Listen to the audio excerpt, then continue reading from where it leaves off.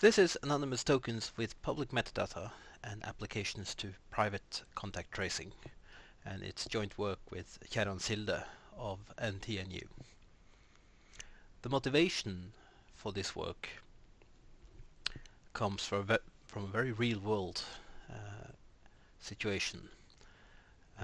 Late fall 2020, Norway started to adopt the Google Apple exposure notification system for their contact tracing app. Now, Norway has a lot of health registers, including one that records every positive COVID-19 test. So in order to upload your exposure keys from the app would contact a government service, and you as a user would identify, and if that service found a positive test for you, it would return a token that the app could then forward to the bulletin board where all those exposure keys were uploaded to. Well, in the original design, this bulletin board was supposed to be anonymous.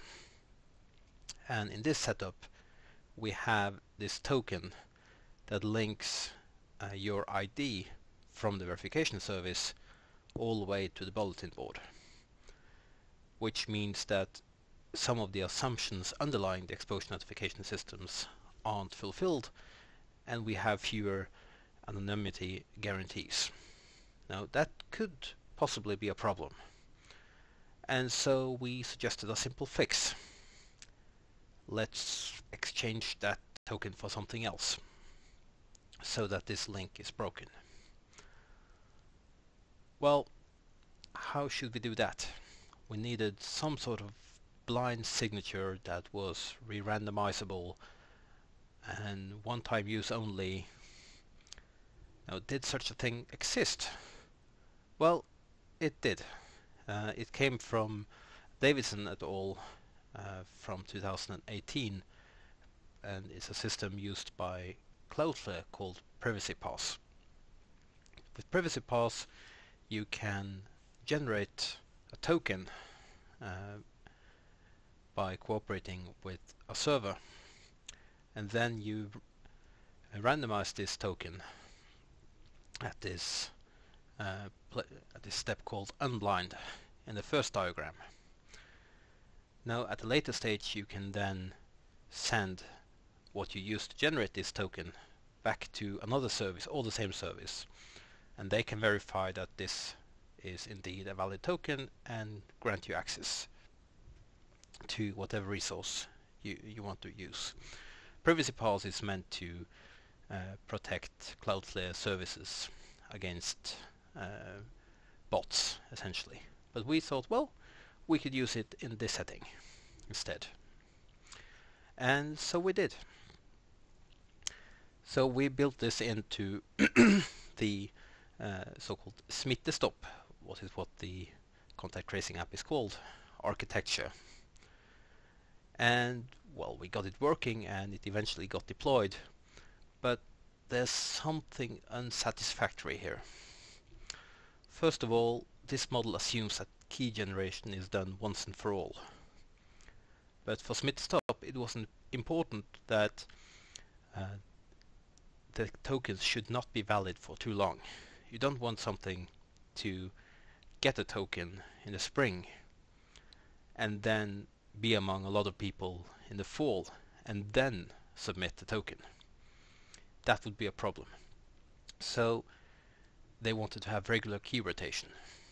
And the only way we could do that was by generating new keys all the time and distributing them to the app and to those different services. That's a bit cumbersome. We got it working, but it wasn't ideal.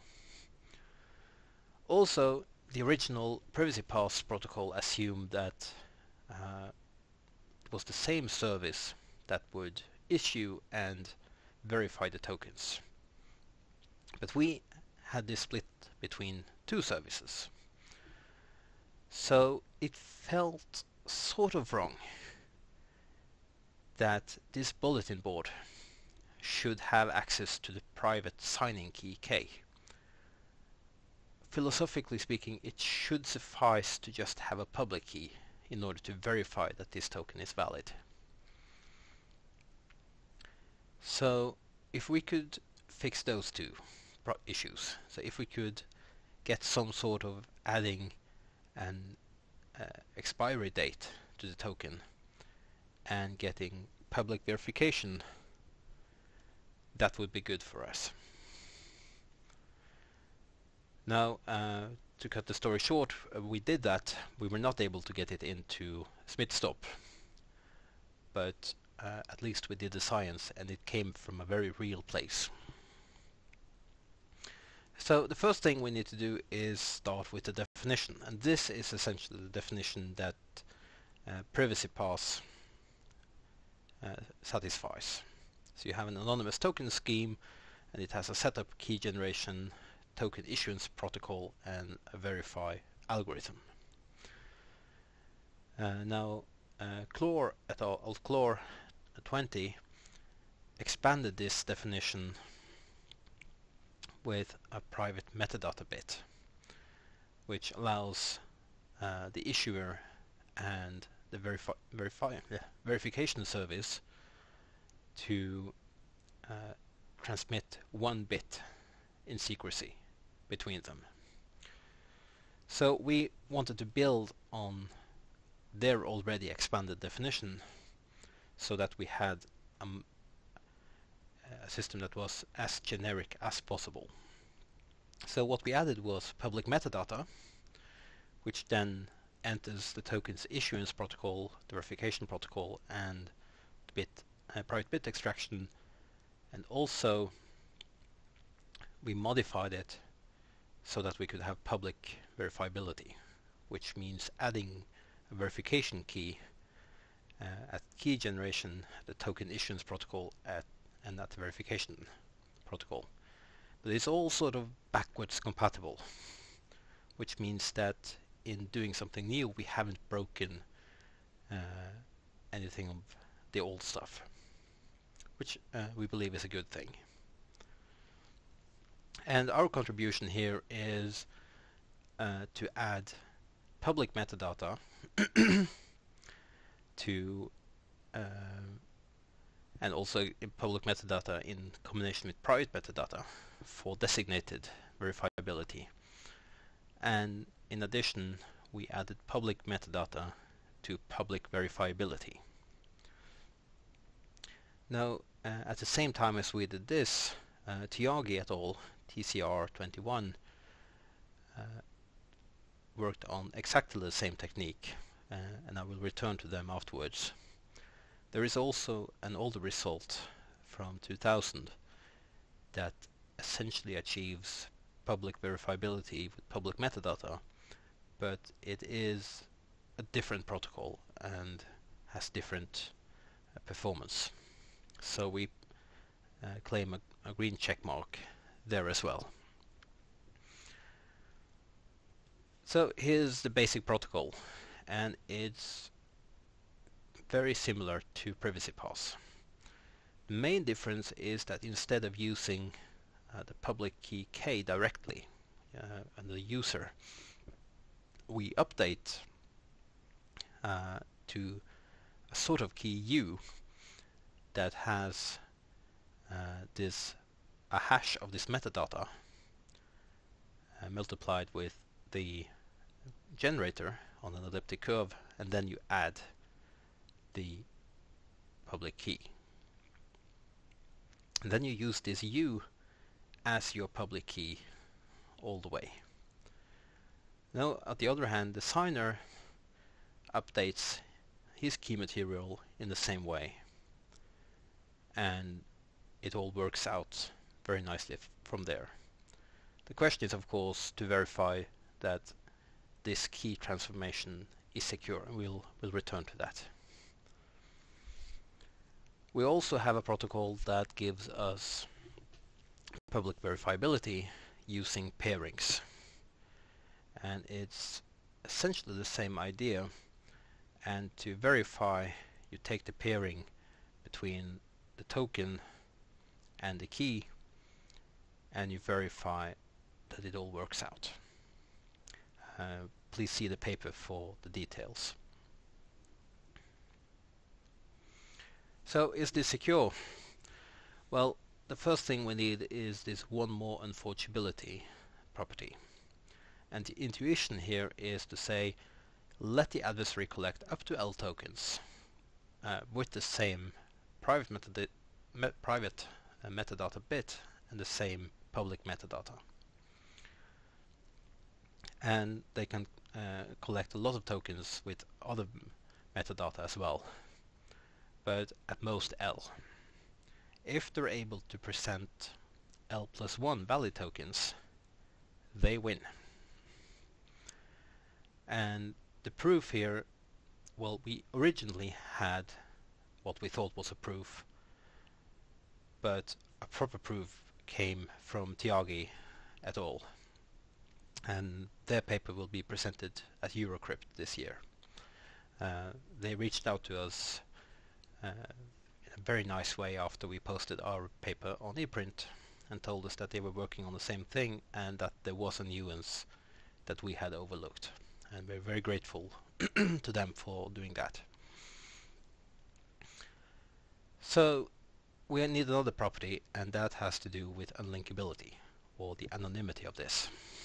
And the intuition here is that the views from token issuance and token redemption should be independent of each other up to metadata, which means that if you first see a lot of issuance transcripts and then you see a redemption transcript, you should not be able to connect the redemption transcript with any of the issuance transcripts. Now, of course, if you can use metadata, then it falls trivially. So we need to assume that it's up to the metadata. And the effect of this is that, well, if these services collude, they can't link the users through tokens.